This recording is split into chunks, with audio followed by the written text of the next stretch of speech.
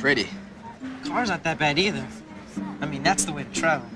I wonder who she is. Some famous person's daughter. Whose, I wonder?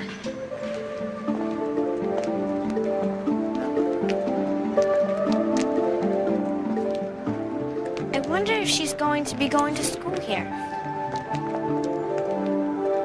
Safira? Yes? I was wondering, I've put together this short video of kids who are new to Hurston, you know, asking them what it feels like. Mostly because I like doing stuff like that. Making videos, I mean, and because I'm new too. And I was wondering if I could interview you on tape. Sorry, I've got to get to my next class. Which one is it? Maybe I can help you find it. But it's not about the limo. It's her. She's so mysterious. Like she's out of some story I haven't read yet.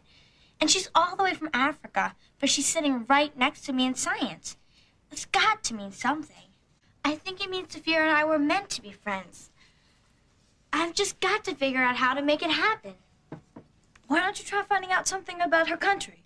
If you show Safira that you're interested enough in her to learn about Mozambique, she might open up. She might want to talk to you. Yeah. I know what I can do. I can write Safira a note. I'll say some things I've learned about Mozambique. I'll even use some Portuguese words. And that'll get her to talk to me. Maybe.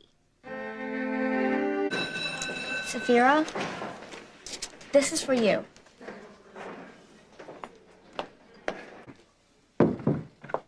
Everyone take out your notebooks, please. Okay, today we're gonna I need 2 volunteers who are ready, willing, and able to get their hands dirty. Okay, Anjali and Mohammed. Come on. S2 contente. That you're interested in my country. What if we had a place like that? Just the 2 of us. Yeah. Near the ocean somewhere. No, the country. I love trees and stuff.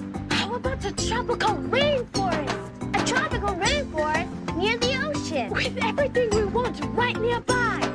Hot dogs, ice cream, Coconuts, cashews, everything!